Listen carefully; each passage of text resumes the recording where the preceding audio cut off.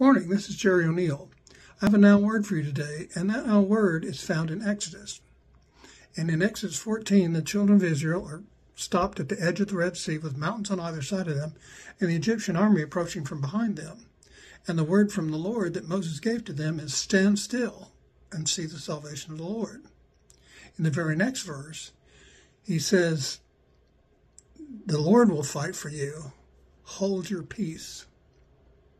So standing still, then hold your peace. But in the very next line, the Lord says to Moses, "Don't cry to me, tell them to move forward."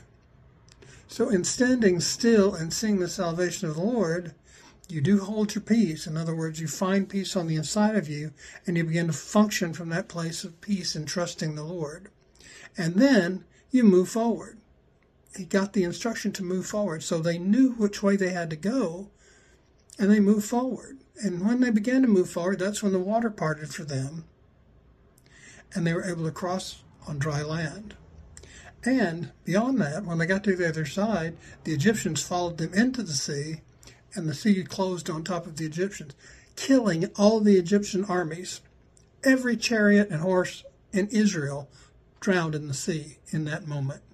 So the original word to them was, "Stand still and see the salvation of the Lord." It goes on to say, "And these Egyptians which trouble you today, you will see again no more forever."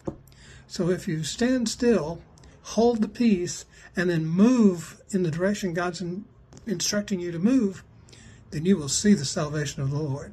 Y'all have a good day.